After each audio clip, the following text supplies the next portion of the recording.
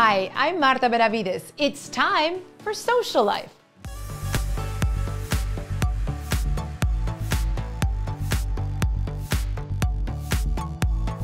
Coming up, a life-saving campaign.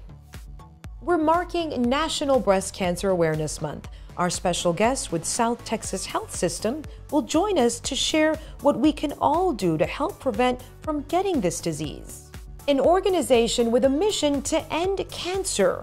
We're spreading awareness and support with the American Cancer Society. Plus, Kay is back and she's getting us ready for fall. It's all next on Socialife, right after this. Support. Some call it the foundation of success.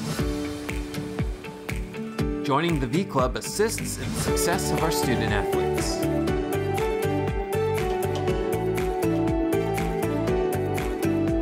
Preparing our student athletes for excellence in life.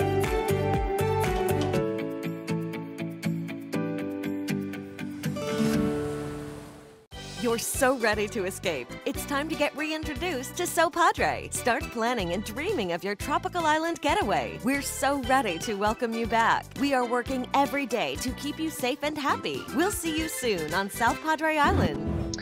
Marta, if you walk through the galleries of the Museum of South Texas History, up in the River Frontier Gallery, you see that there's a quote by the Spanish explorer Cabeza de Vaca, who walked through here in the 1520s and 1530s.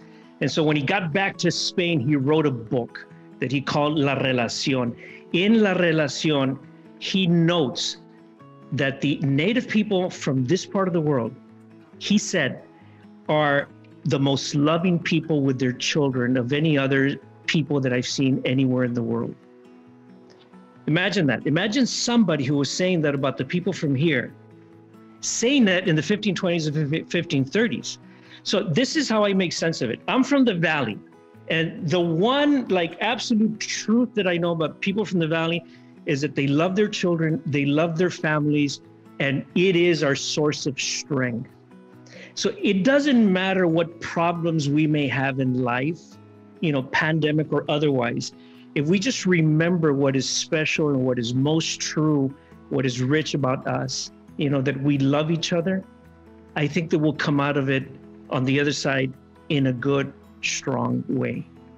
So that's what I want to share with you about how when people come to the museum, they can actually reflect in those kinds of ways, see themselves and see the beauty in who they are historically and in the present. This is who we are. Thank you so much, Dr. Guajardo, for that uplifting message. Now to a message we hope will reach all the beautiful women across the Valley. This as we mark National Breast Cancer Awareness Month, a time that we use to remind all those special people in our life about the importance of early detection. I want to welcome our special guests today with South Texas Health System, Ms. Jessica Munguia and Mr. Charlie Aguirre. Ms. Munguia, you are the mammography technologist, the leading mammography technologist, and you, Mr. Aguirre, are the Interim Radiology Director. Thank you so much for joining us today. We have a lot of exciting things to talk about as we mark National Breast Cancer Awareness Month. Beginning with you, Ms. Munguia, I want to talk about the way that we screen for breast cancer. It has changed and it has improved. How? Mammography is the gold standard for detection of breast cancer, and that continues to stay as priority. So we now offer 3D digital mammography at our South Texas Health System McAllen site, and we do have 3 additional sites where we're offering our services to the community. Breast self-exams, monthly breast self-exams is really important every month, but I believe, I think it gets talked about a lot more in October because of how much, the nation talks about breast cancer, the importance about getting screened early to detect, early detection of breast cancer is a priority. But yes, making sure that you are, seeing your doctor yearly for their yearly women's health, making sure that you are, checking your breasts monthly with through breast self-awareness, and then of course scheduling your mammogram. And this is actually the perfect time, if you haven't already had one, to make that appointment and get in and get seen. Because early detection is always the best protection.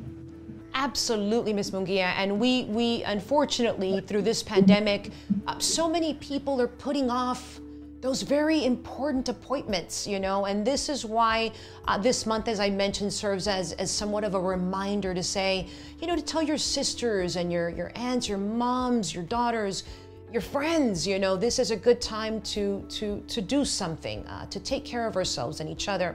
Mr. Aguirre, I know that you're leading the radiology department there at South Texas Health System, but you guys are doing something very special on this month, and I want you to share it with our audience.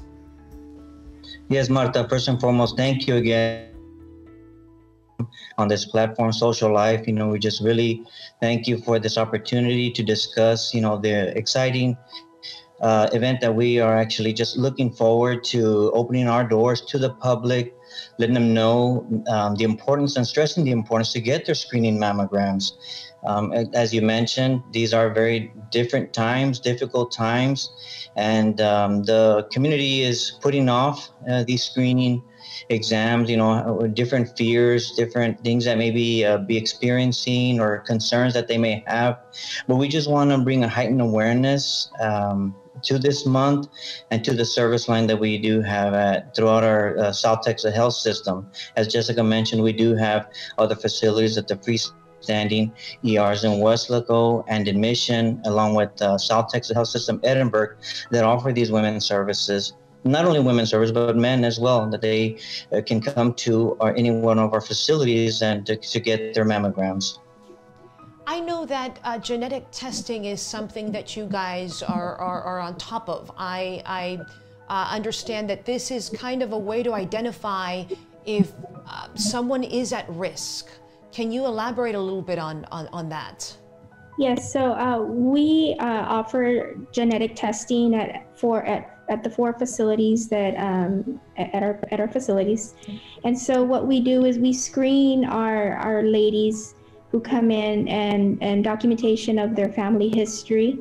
The mammogram technologist will review that history with the patient, and if the patient is identified as a high-risk patient due to the amount of family history he or she may have, we do offer them this genetic test. And this is a test to see if you're predisposed for a hereditary gene. There are, it's a panel of 25 genes that will be reviewed and seen to see whether you do carry a predisposed hereditary gene.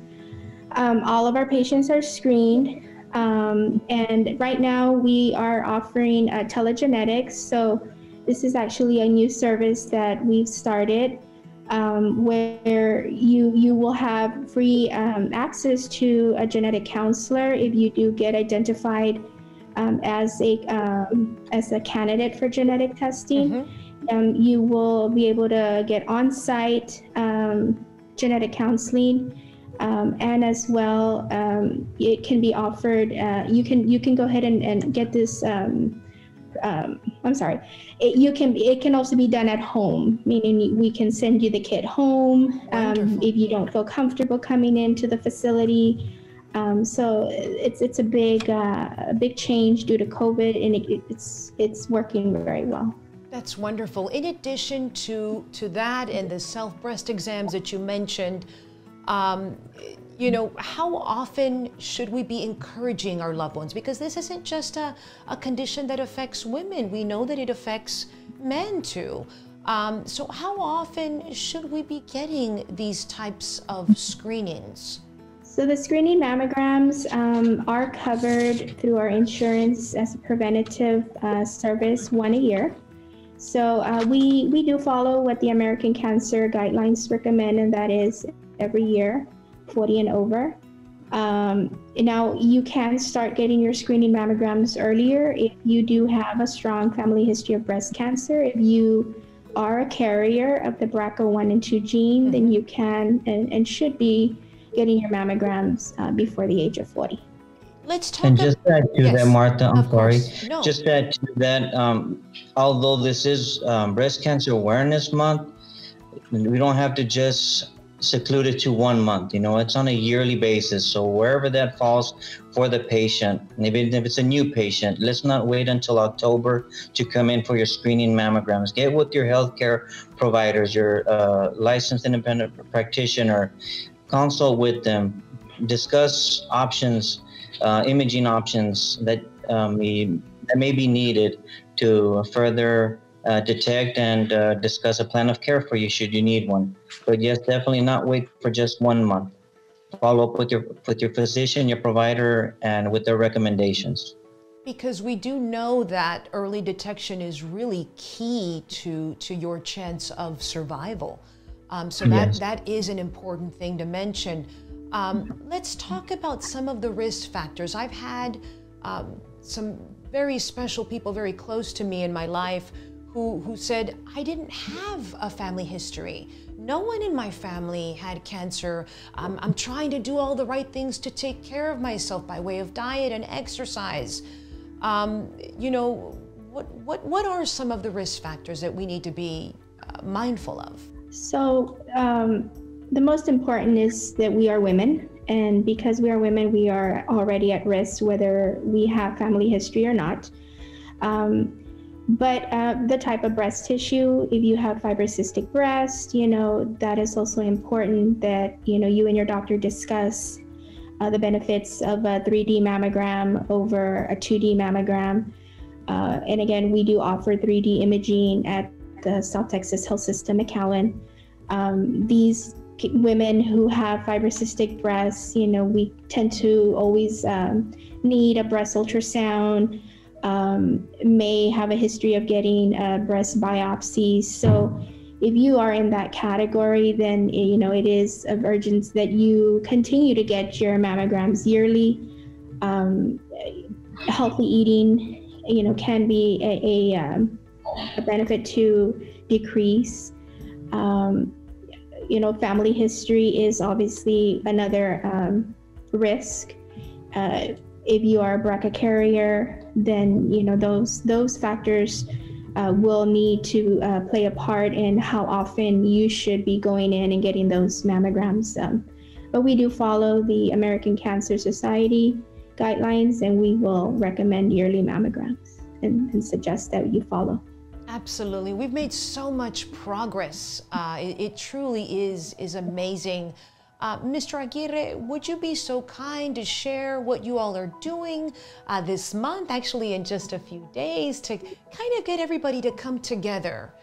Yes, absolutely. First and foremost, I guess highlighting what the hospital is doing for patient safety. The patients that are coming in, first and foremost, we have screeners at the entrances of the facility. So they're doing temperature checks. They're asking questions that for symptoms that the patients may have, because we want to take care of the hospital employee as well as the patient as well. So any symptoms that they may be feeling, we encourage them to maybe reschedule their appointment. But so they'll be greeted by screeners at our facility. And once those checks are performed, the patient is escorted into our facility and into our registration department, where we'll proceed with the patient and processing. But we have hand sanitizing stations throughout the facility within the mammography department. Along those lines, we also social distancing our waiting rooms to respect and honor the patient's you know, just to be mindful of that. So we have designated areas for the seating. If the mammography waiting room becomes too full, we have the outpatient waiting room where the patients can wait their turn to be addressed and to be assisted with their exam. So many things that we're doing to be mindful of the patient and their safety, because, you know, they are coming into the unknown, like I said. And if we can just bring them that peace of mind of what we're doing as a facility and as a whole for their best interests, apart from the screening mammograms that we're offering, I think that'll encourage them, and I hope that'll encourage them to come on and visit our facilities for the exams. Anybody encouraged, because I know I want to talk about the cost for that service, but this event is happening Saturday? We are. Thank you so much. We are having a breast care awareness parade. Pink on Parade is what we're titling this parade, and we're so excited. It's going to be happening October 3rd, and it's going to be from 10 to 11:30.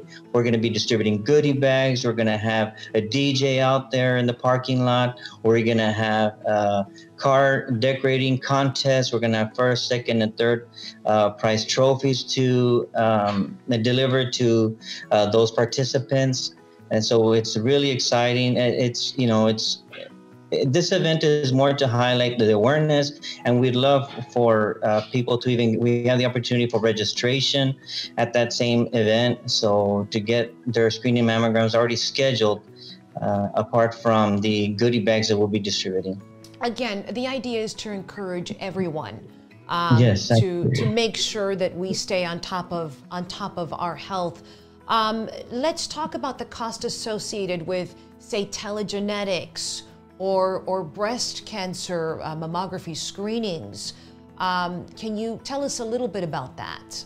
So just for the breast imaging, so that is covered by the insurance of screening mammogram. And for those that we do also offer cash prices for the 3D mammogram and the 2D. So we have very favorable cash prices for the patient, the uninsured or the insured. So we have many programs to help assist the community when it comes to costs for these screening mammograms.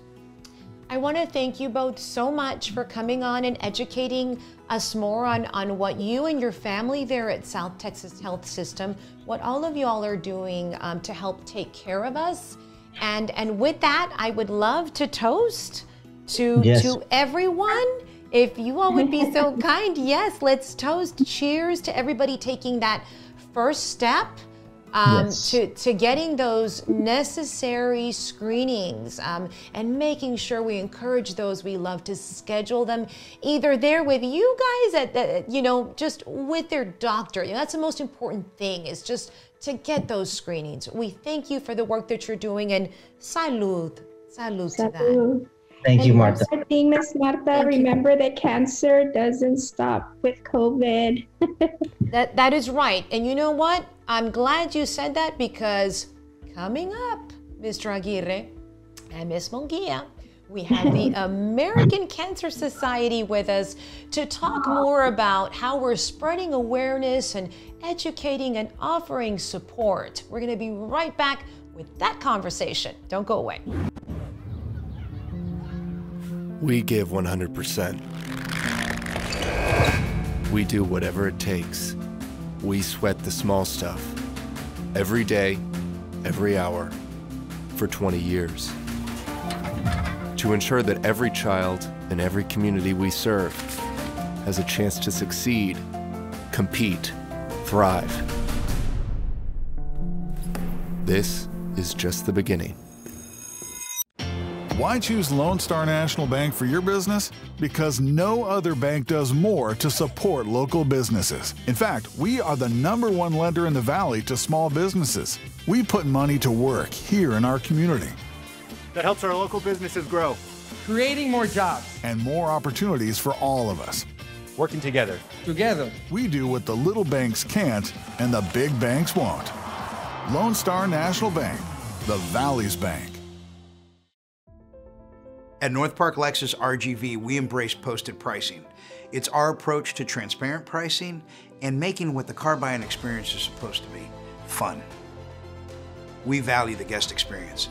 Whether you're looking at a brand new Lexus or a pre-owned vehicle, we invite you out to see what it's all about. Visit us in person or online at nplexusrgv.com. Come see what posted pricing is all about. September marks Childhood Cancer Awareness Month, and today we begin our efforts to spread awareness about breast cancer. But the effort is ongoing and year-round for the American Cancer Society. And today, we welcome Ms. Nancy Garza. She is the Community Manager for ACS. I want to thank you for joining us, Ms. Garza. Thank you for having me today. Thank you. It's so wonderful to have you. You service and support so many families here in our region. What do you want our audience to know about what it is you do and how you support, beyond education, and how you support our large family here in the Valley? Well, here in our local area, and actually throughout the United States as well, we do fundraising to help the community. And actually in October, it's a very important month for us. It's for breast cancer, education, research, and for patients. We try to make sure that they have somewhere where they can get information for when they get their first diagnosis and go through treatment, and for all their families by going into our cancer.org website, or also calling our 1-800 number. There's someone that's always going to pick up the phone 24 hours a day, 7 days a week. And just to also educate here in the area that they need to make sure they do all kinds of, try to get early detection and take care of themselves. Of course. I know that COVID-19 has presented some challenges, but your efforts continue. You all are unstoppable, Ms. Garza. With COVID-19, it has been a real struggle for our fundraising efforts, because our fundraising efforts were always in-person events, and trying to get into this new normal, as we call it. It's been a little bit difficult to try to get people to participate in virtual events and continue to support us and do fundraising for us. We do have a special event coming up for October, which is our second-year partner with Mission Regional Medical Center, and it's the Mission Pink Making Strides Against Breast Cancer event. We are going to make sure we highlight sponsors, highlight survivor stories, and what the American Cancer Society mission is throughout the month of October. How do we participate virtually? How can we be a part of it and support this mission and those you serve? Well, being a part of it, a lot of people have asked, what is a virtual event? And people kind of don't understand what a virtual walk or a 5K can be. So just to make it a little bit easier, it's something that they can participate in their home. They can walk in their home, walk around their neighborhood, go to a local park. But we are actually going to be also highlighting 4 different trails throughout the month of October. Starting with, we have in the city of Mission, we have the Mission Hike and Bike Trail. In McAllen, we have the McAllen Hike and Bike Trail. In Weslaco, we're going to have the Harlan Block Sports Complex. And in Harlingen, it's McKelvey Park. And we're actually going to put up signs so that way hopefully people will be a little bit more wanting to go out and go into those areas. Of course, everything always following social distancing guidelines, and making sure that you're with somebody from your household or somebody that you spent time with and everything. And you can go do the walk or the 5K during actually, we're giving it practically the whole month of October for you to do it. We're doing from October 10th through the 31st.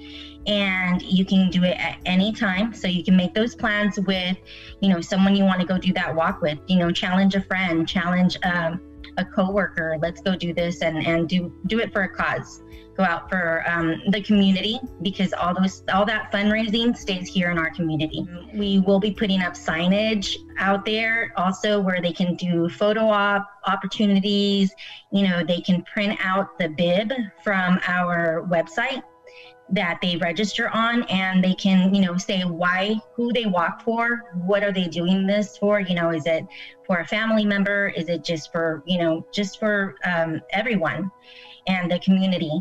and they can put that bib, they can take a bib pic, and that's what we're calling it. We're trying to use hashtags. That way we can make sure that we let all social media know that we're out there and we've got great support. They can do their hashtag bib pic or their hashtag Mission Pink Virtual, or also their hashtag MSABC RGV. Wonderful. So, to just show trying to make it a little bit more fun. Absolutely, and to show that you were a part of something very meaningful. You mentioned, Ms. Garza, October the 10th through October the 31st, from Mission to Harlingen. You have this opportunity to be a part of this very, very special walk, raising awareness. And of course, you know, the idea is to make sure that everybody knows that you know, we're here to support each other, that you're not alone. Where can we call and offer more support by way of a monetary donation? How can we offer more support to ACS? You can always go into the cancer.org and you can make a donation there. If you want to support our event, you would go into our Making Strides walk.org /RGV Rio Grande TX. Sorry about that. I'm getting all these confused. But yeah, Rio Grande TX. That's also our website. Also, you're more than welcome to give me a call. And you can call my phone number, 956-566-6710, to get more information as well.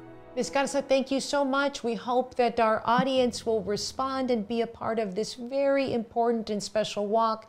And thank you to the American Cancer Society for the work that you do. We know that it's an ongoing, year-round, 365-day effort. And we appreciate you so much. Thank you. Thank you. Thank you for having me. And coming up, are you ready for fall? Well, Ms. K is ready to help get us ready for the season. You'll see next.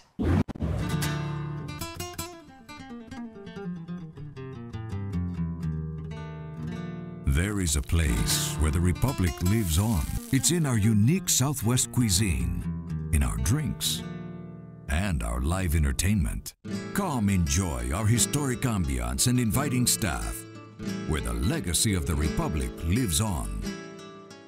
Join the revolution at the Republic of the Rio Grande.